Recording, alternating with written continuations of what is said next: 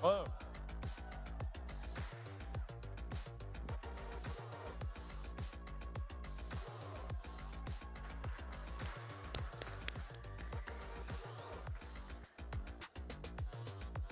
All right, welcome everybody. Let's give everyone a moment to get back in the audience. All right, great. Welcome to Tesla AI Day 2022.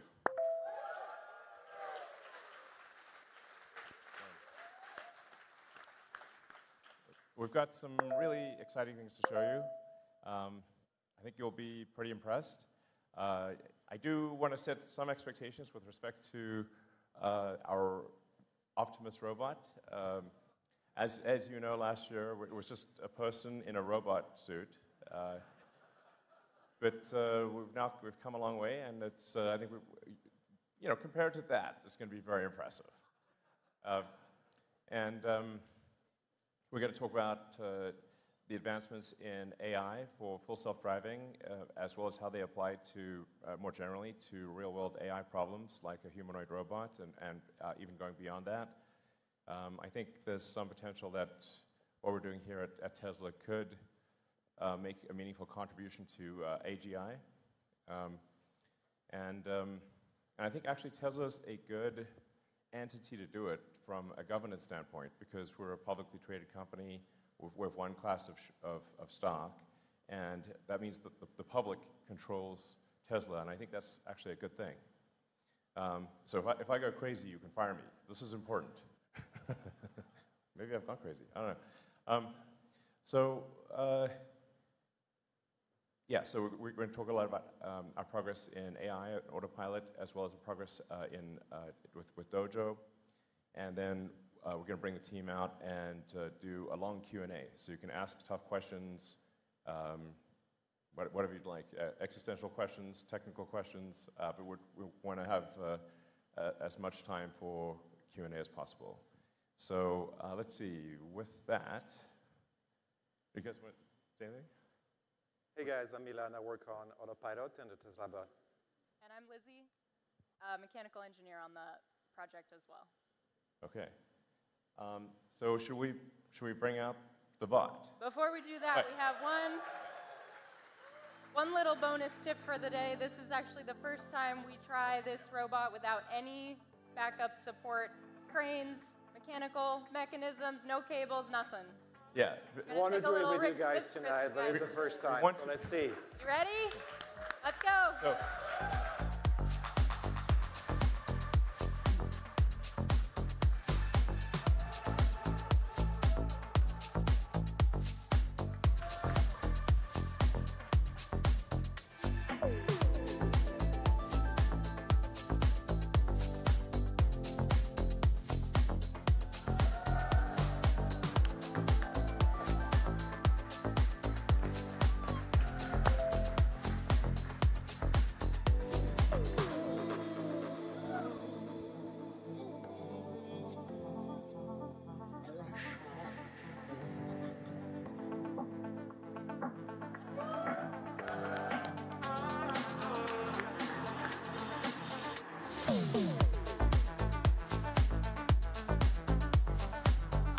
I think the bot got some moves too.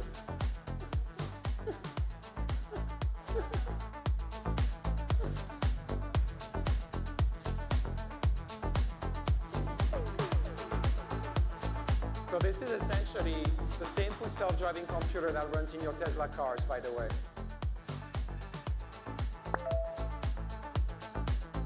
This is literally the first time the robot has operated without a tether. Was on stage tonight.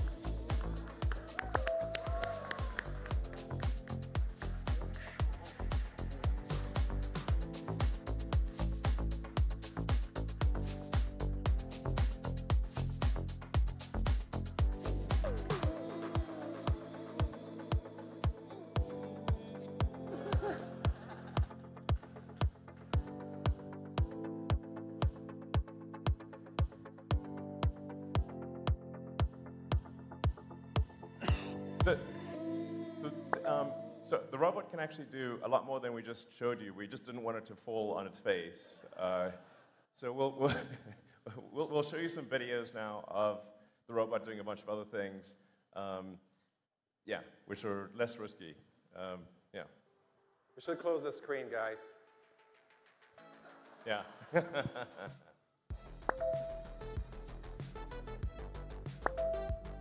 Yeah, we wanted to show a little bit more what we've done over the past few months with the bot, and just walking around and dancing on stage. Just humble beginnings, but you can see the autopilot neural networks running as is, just retrained for the bot directly on that new platform. That's my watering can. Yeah, when you see a rendered view, that's the robot. That's the world the robot sees. So it's very clearly identifying objects. Like this is the object it should picking it up. Yeah. We use the same process as we did for autopilot to collect data and train neural networks that we then deploy on the robot. That's an example that illustrates the upper body a little bit more. And something that we'll try to nail down in a few months, over the next few months, I would say, to perfection. This is really an actual station in the Fremont factory as well that it's working at. Yep. So.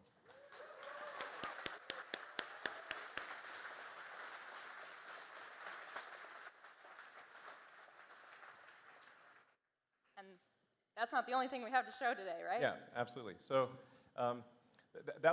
what you saw was what we call Bumble C. That's our sort of rough development robot using semi-off-the-shelf actuators. But we actually have gone a step further than that already. The team's done an incredible job. And we actually have an Optimus bot with fully Tesla-designed and built actuators, battery pack, control system, everything. It wasn't quite ready to walk, but I think it will walk in a few weeks. But we wanted to show you the robot, something that's actually fairly close to what will go into production, and show you all the things it can do. So let's bring it out. Do it.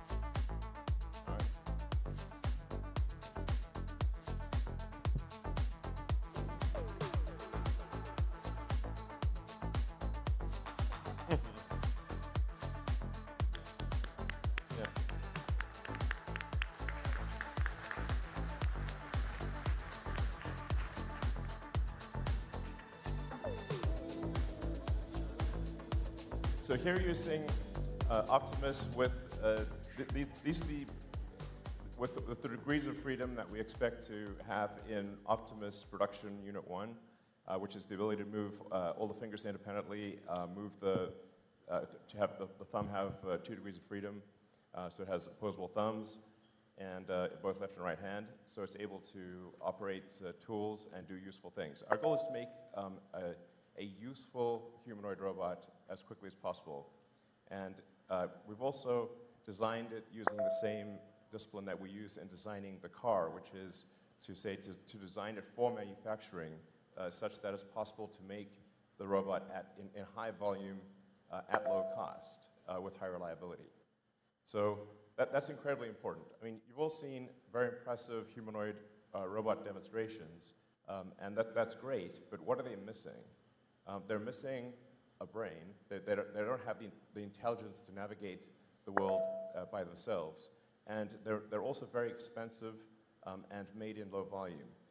Whereas Optimus is designed to be an extremely capable robot, but made in very high volume, probably ultimately millions of units. And it is expected to cost much less than a car.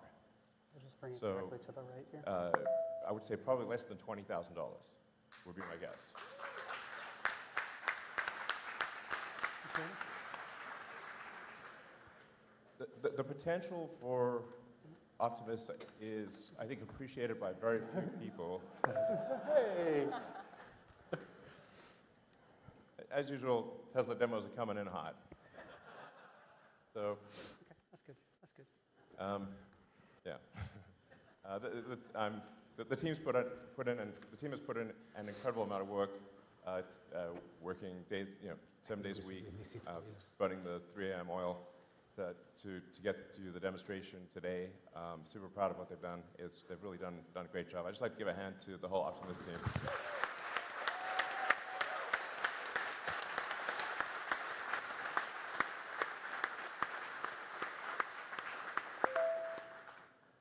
So, now there's still a lot of work to be done to refine Optimus and improve it. Obviously, this is just Optimus version 1.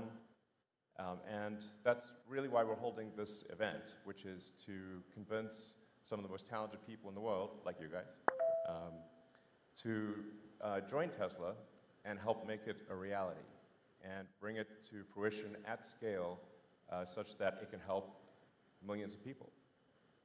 And the potential, like I said, is really boggles the mind, because you have to say, like, what is an economy? An economy is sort of productive entities times their productivity, capita times output, productivity per capita.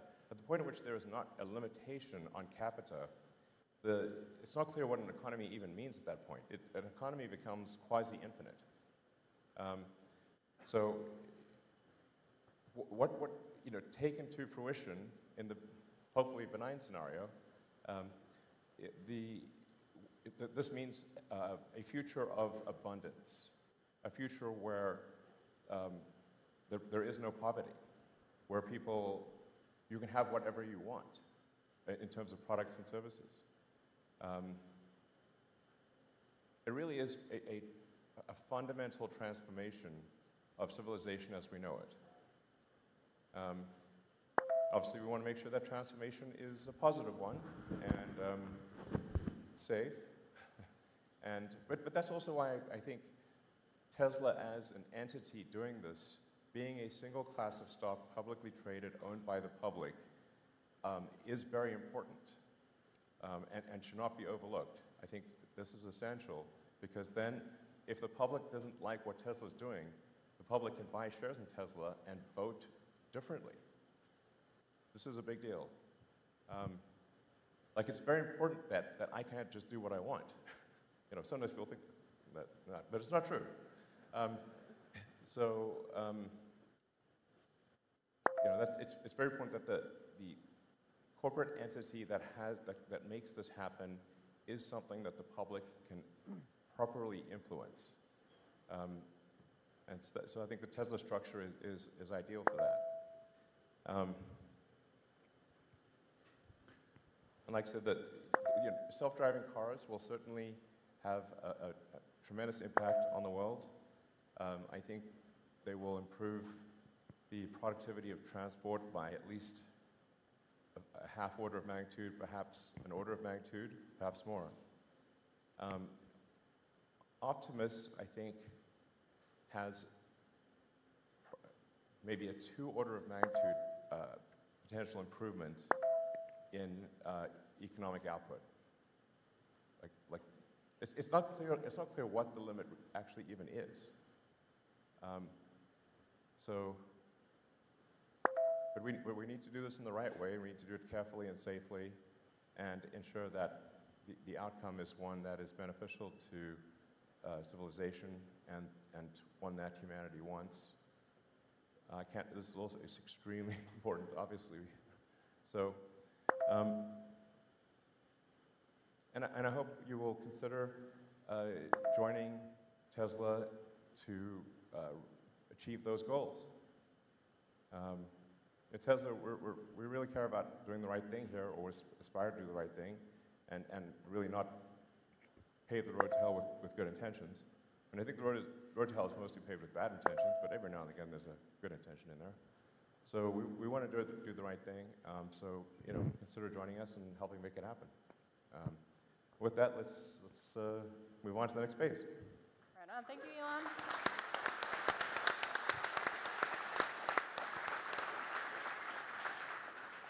All right, so you've seen a couple robots today. Let's do a quick timeline recap. So last year we unveiled the Tesla Bot concept, but a concept doesn't get us very far. We knew we needed a real development and integration platform to get real-life learnings as quickly as possible. So that robot that came out and did the little routine for you guys, we had that within 6 months, built, working on software integration, hardware upgrades over the months since then. But in parallel, we've also been designing the next generation, this one over here. So this guy is rooted in the foundation of sort of the vehicle design process. You know, we're leveraging all of those learnings that we already have. Obviously, there's a lot that's changed since last year, but there's a few things that are still the same, you'll notice. We still have this really detailed focus on the true human form. We think that matters for a few reasons. But it's fun. We spend a lot of time thinking about how amazing the human body is. We have this incredible range of motion, typically really amazing strength. A fun exercise is if you put your fingertip on the chair in front of you, you'll notice that there's a huge range of motion that you have in your shoulder and your elbow, for example. Without moving your fingertip, you can move those joints all over the place. But the robot, you know, its main function is to do real useful work. And it maybe doesn't necessarily need all of those degrees of freedom right away. So we've stripped it down to a minimum sort of 28 fundamental degrees of freedom, and then of course our hands in addition to that. Humans are also pretty efficient at some things and not so efficient in other times. So for example, we can eat a small amount of food to sustain ourselves for several hours. That's great. But when we're just kind of sitting around, no offense, but we're kind of inefficient. We're just sort of burning energy. So on the robot platform, what we're going to do is we're going to minimize that idle power consumption, drop it as low as possible. And that way we can just flip a switch and immediately the robot turns into something that does useful work. So let's talk about this latest generation in some detail, shall we? So on the screen here, you'll see in orange our actuators, which we'll get to in a little bit, and in blue our electrical system. So now that we have our sort of human-based research, and we have our first development platform, we have both research and execution to draw from for this design. Again, we're using that vehicle design foundation, so we're taking it from concept through design and analysis, and then build and validation. Along the way, we're going to optimize for things like cost and efficiency because those are critical metrics to take this product to scale eventually. How are we going to do that? Well, we're going to reduce our part count and our power consumption of every element possible. We're going to do things like reduce the sensing and the wiring at our extremities. You can imagine a lot of mass in your hands and feet is going to be quite difficult and power consumptive to move around. And we're going to centralize both our power distribution and our compute to the physical center of the platform. So in the middle of our torso, actually it is the torso, we have our battery pack. This is sized at 2.3 kilowatt hours, which is perfect for about a full day's worth of work. What's really unique about this battery pack is it has all of the battery electronics integrated into a single PCB within the pack. So that means everything from sensing to fusing, charge management, and power distribution is all in one place. We're also leveraging both our vehicle products and our energy products to roll all of those key features into this battery. So that's streamlined manufacturing, really efficient and simple cooling methods, battery management, and also safety. And of course, we can leverage Tesla's existing infrastructure and supply chain to make it. So going on to sort of our brain, it's not in the head, but it's pretty close. Also in our torso, we have our central computer. So as you know, Tesla already ships full self-driving computers in every vehicle we produce. We want to leverage both the autopilot hardware and the software for the humanoid platform, but because it's different in requirements and in form factor, we're going to change a few things first. So we still are it's going to do everything that a human brain does, processing vision data, making split-second decisions based on multiple sensory inputs, and also communications. So to support communications, it's equipped with wireless connectivity as well as audio support. And then it also has hardware-level security features, which are important to protect both the robot and the people around the robot. So now that we have our sort of core, we're going to need some limbs on this guy. And we'd love to show you a little bit about our actuators and our fully functional hands as well. But before we do that, I'd like to introduce Malcolm, who's going to speak a little bit about our structural foundation for the robot.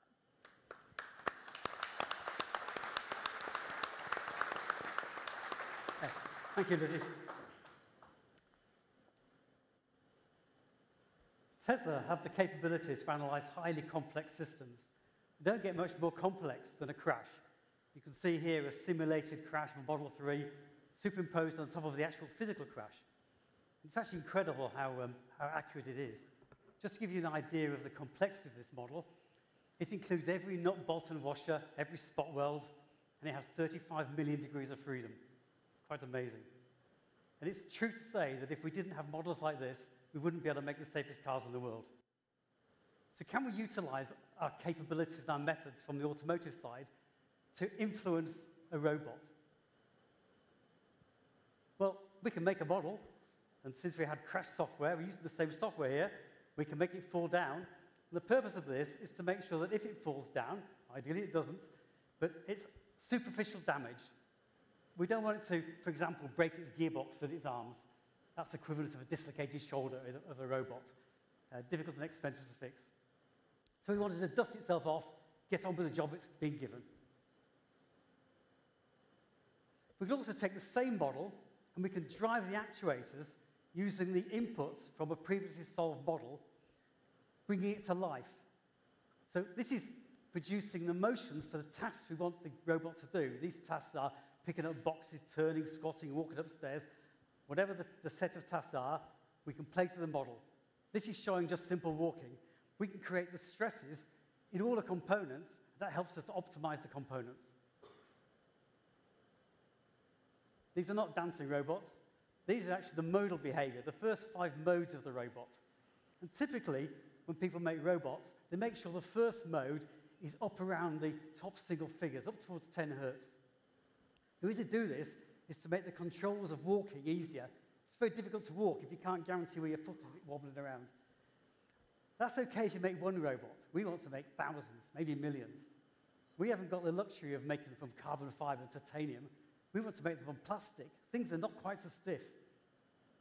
So we can't have these high targets. I call them dumb targets.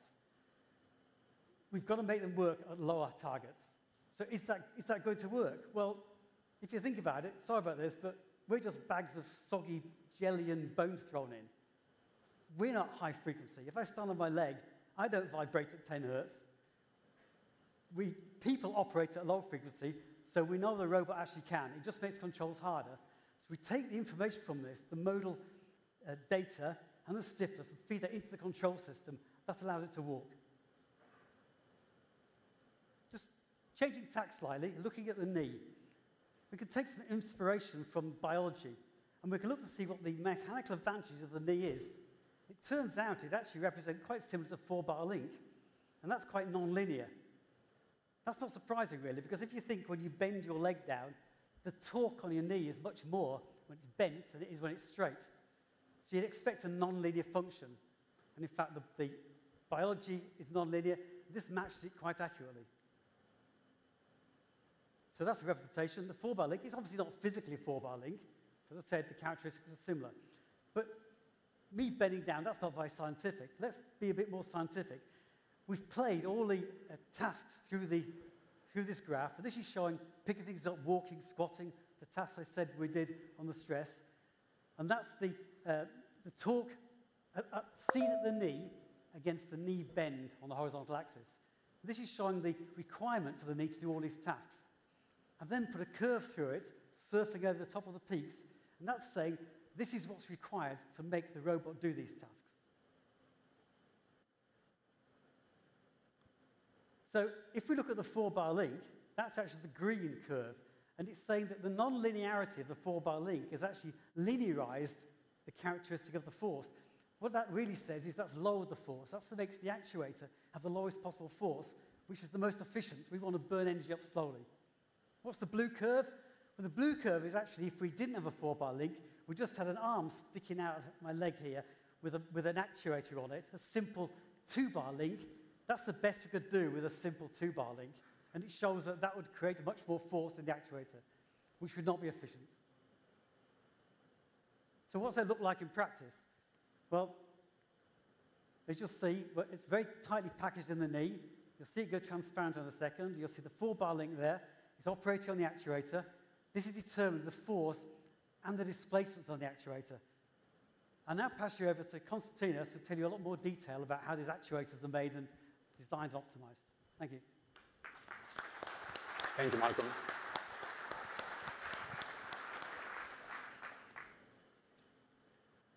So I would like to talk to you about the design process and the actuator portfolio in our robot. So there are many similarities between a car and a robot when it comes to powertrain design. The most important thing that matters here is energy, mass, and cost. We are carrying over most of our designing experience from the car to the robot.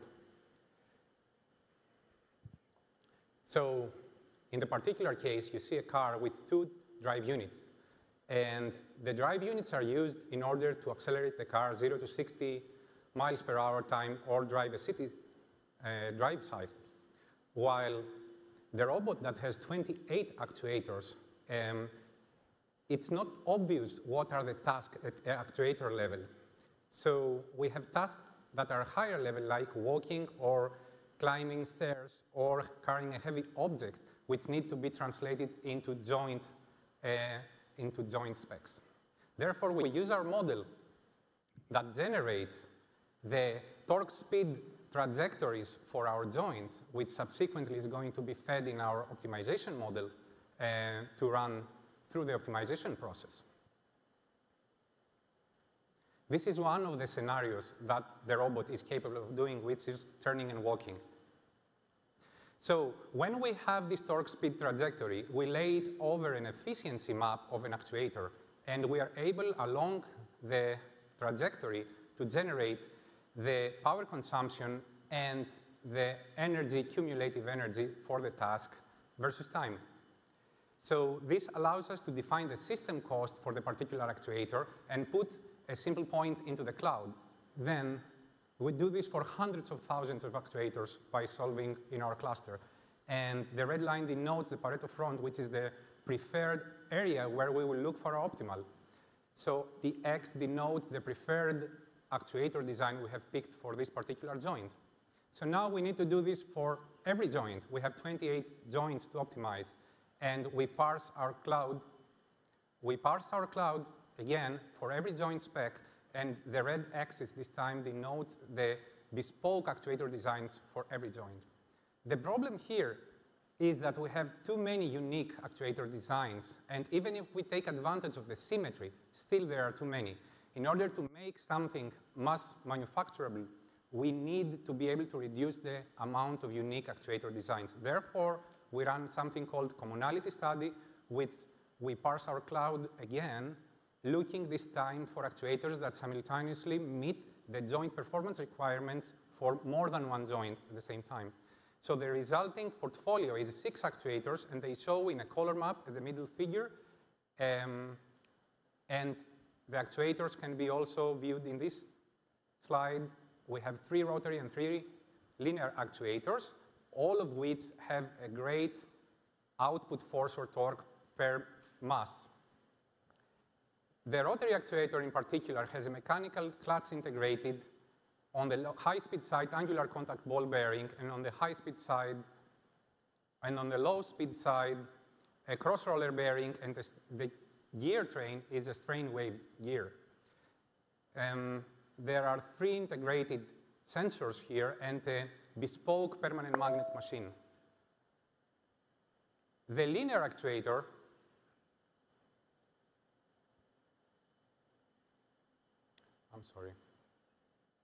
The linear actuator has planetary rollers and an inverted planetary screw as a gear train, which allows efficiency and compaction and durability. So in order to demonstrate the force capability of our linear actuators, we have set up an experiment in order to test it under its limits. And I will let you enjoy the video.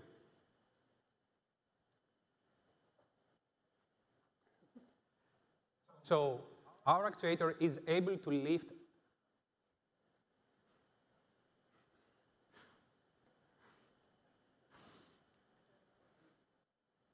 a half-ton, 9-foot concert grand piano. And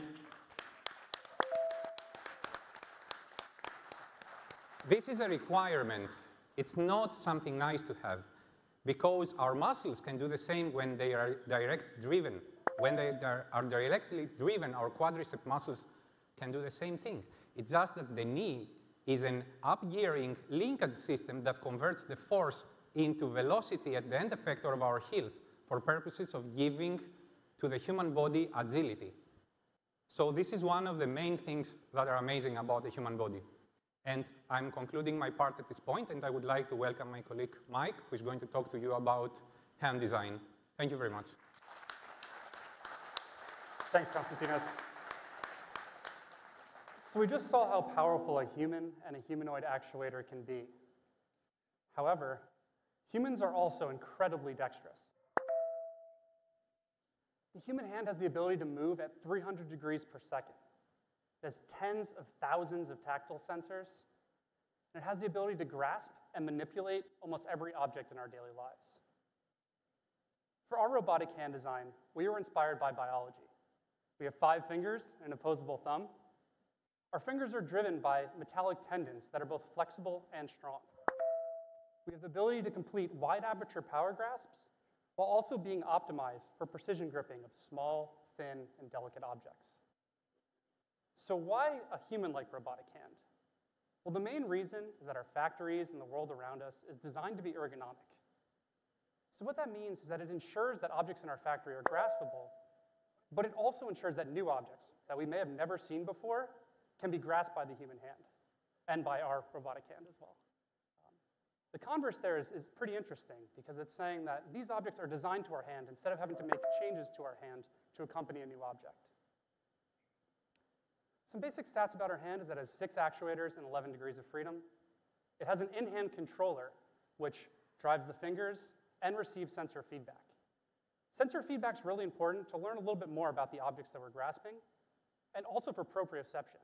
And that's the ability for us to recognize where our hand is in space. One of the important aspects of our hand is that it's adaptive.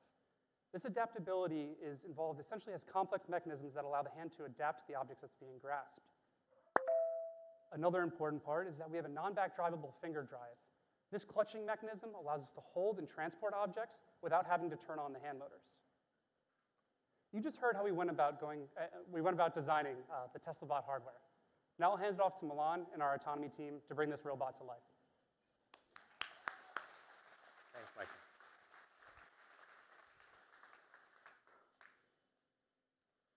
All right. So all those cool things we've shown earlier in the video were possible just in a matter of a few months, thanks to the amazing work that we've done on Autopilot over the past few years. Most of those components ported quite easily over to the bot's environment. If you think about it, we're just moving from a robot on wheels to a robot on legs. So some of the components are pretty similar, and some other require more heavy lifting. So for example, our computer vision neural networks were ported directly from Autopilot to the bot's situation. It's exactly the same occupancy network that we'll talk into a little bit more details later with the Autopilot team that is now running on the bot here in this video. The only thing that changed really is the training data that we had to recollect. We're also trying to find ways to improve those occupancy networks using work made on neural radiance fields to get really great volumetric rendering of the bot's environments. For example, here, some machinery that the bot might have to interact with.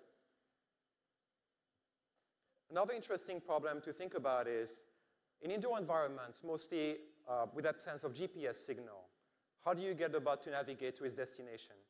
Say, for instance, to find its nearest charging station. So we've been training more neural networks to identify high-frequency features, key points within the bot's camera streams, and track them across frames over time as the bot navigates through its environment. And we're using those points to get a better estimate of the bot's pose and trajectory within its environment as it's walking.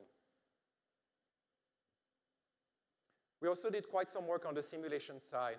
And this is literally the Autopilot simulator, to which we've integrated the robot's locomotion code.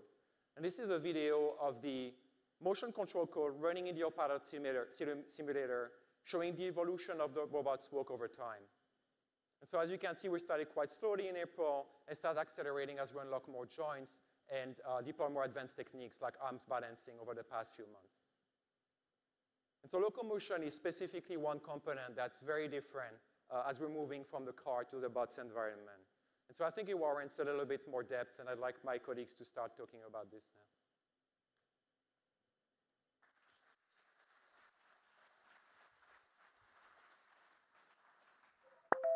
Thank you, Milan. Hi, everyone. I'm Felix. I'm a robotics engineer on the project, and I'm going to talk about walking. Walking seems easy, right? People do it every day. You don't even have to think about it. But there are some aspects of walking which are challenging from an engineering perspective. For example, physical self-awareness. That means having a good representation of yourself. What is the length of your limbs? What is the mass of your limbs? What is the size of your feet? All that matters. Also, having an energy-efficient gait. You can imagine there's different styles of walking, and all of them are equally efficient. Most important, keep balance, don't fall. And of course, also coordinate the motion of all of your limbs together. So now, humans do all of this naturally, but as engineers or roboticists, we have to think about these problems. And in the following, I'm going to show you how we address them in our locomotion planning and control stack. So we start with locomotion planning and our representation of the bot. That means a model of the robot's kinematics, dynamics, and the contact properties. And using that model and the desired path for the bot, our locomotion planner generates reference trajectories for the entire system. This means feasible trajectories with respect to the assumptions of our model. The planner currently works in 3 stages. It starts planning footsteps and ends with the entire motion for the system. And let's dive a little bit deeper in how this works. So in this video, we see footsteps being planned over a planning horizon, following the desired path. And we start from this and add then foot trajectories that connect these footsteps using toe-off and heel stride just as humans do. And this gives us a larger stride and less knee bend for high efficiency of the system.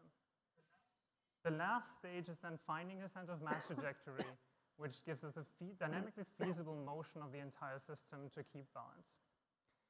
As we all know, plans are good, but we also have to realize them in reality. Let's see how we can do this.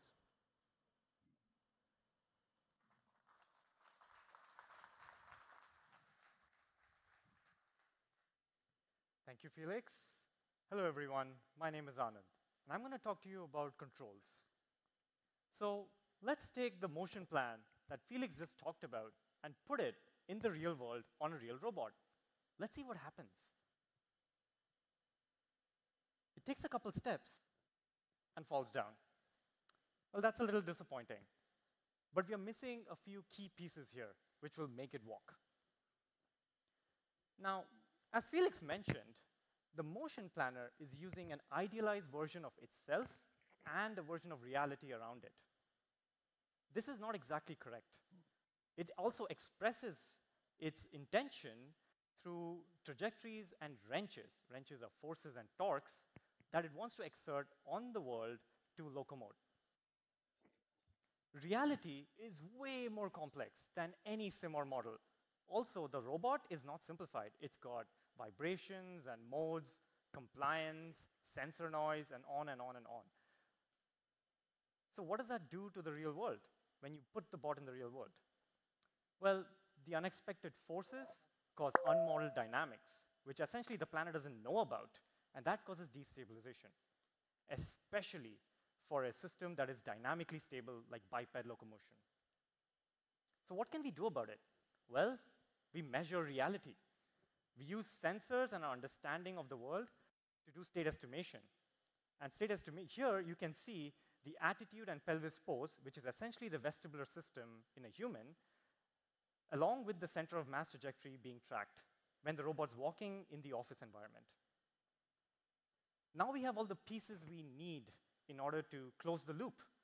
So we use our better bot model we use the understanding of reality that we've gained through state estimation, and we compare what we want versus what we expect that reality is doing to us in order to add corrections to the behavior of the robot. Here, the robot certainly doesn't appreciate being poked, but it does an admirable job of staying upright. The final point here is a robot that walks is not enough. We need it to use its hands and arms to be useful. Let's talk about manipulation.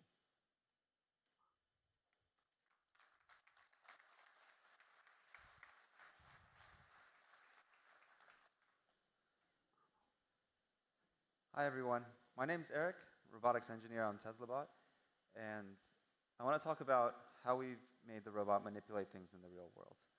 We wanted to manipulate objects while looking as natural as possible, and also get there quickly. So what we've done is we've broken this process down into 2 steps. First is generating a library of natural motion references, or we could call them demonstrations, and then we've adapted these motion references online to the current real-world situation. So let's say we have a human demonstration of picking up an object. We can get a motion capture of that demonstration, which is visualized right here as a bunch of keyframes representing the locations of the hands, the elbows, the torso. We can map that to the robot using inverse kinematics. And if we collect a lot of these, now we have a library that we can work with. But a single demonstration is not generalizable to the variation in the real world. For instance, this would only work for a box in a very particular location.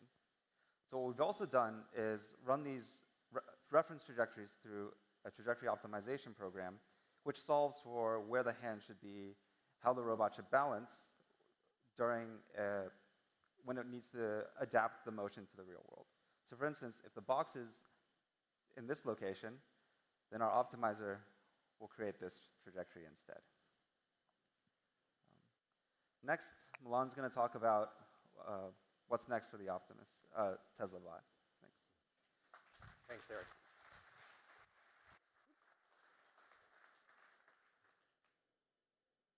Right, so hopefully by now you guys got a good idea of what we've been up to over the past few months.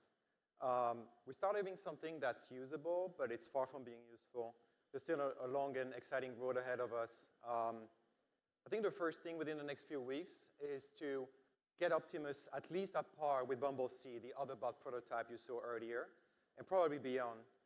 We're also going to start focusing on the real use case at one of our factories, and really going to try to nail this down and iron out all the elements needed to deploy this product in the real world. I was mentioning earlier, indoor navigation, graceful fall management, or even servicing, all components needed to scale this product up. But I don't know about you, but after seeing what we've shown tonight, I'm pretty sure we can get this done within the next few months or years and make this product a reality and change the entire economy. So I would like to thank the entire Optimus team for all their hard work over the past few months. I think it's pretty amazing. All of this was done in barely 6 or 8 months. Thank you very much.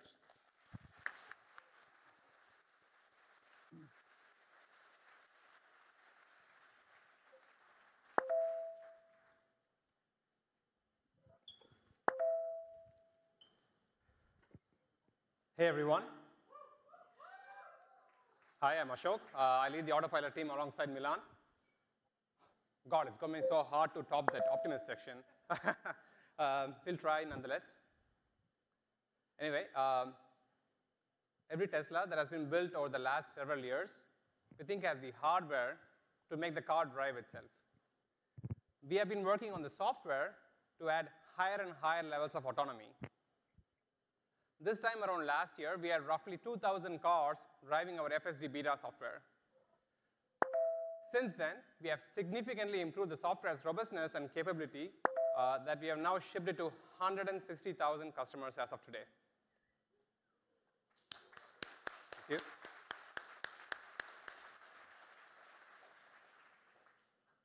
This did not come for free. It came from the sweat and blood of the engineering team over the last 1 year. For example, we trained 75,000 neural network models just last 1 year. That's roughly a model every 8 minutes that's coming out of the team, and then we evaluate them on our large clusters, and then we ship 281 of those models that actually improve the performance of the car. And this pace of innovation is happening throughout the stack. The planning software, the infrastructure, the tools, even hiring, everything is progressing to the next level. The FSD beta software is quite capable of driving the car. It should be able to navigate from parking lot to parking lot, handling city street driving, stopping for traffic lights and stop signs, negotiating with objects at intersections, making turns, and so on. All of this comes from the camera streams that go through our neural networks that run on the car itself. It's not coming back to the server or anything. It runs on the car and produces all the outputs to form the world model around the car, and the planning software drives the car based on that. Today, we'll go into a lot of the components that make up the system. The occupancy network acts as the base geometry layer of the system. This is a multi-camera video neural network that, from the images, predicts the full physical occupancy of the world around the robot. So anything that's physically present, trees, walls,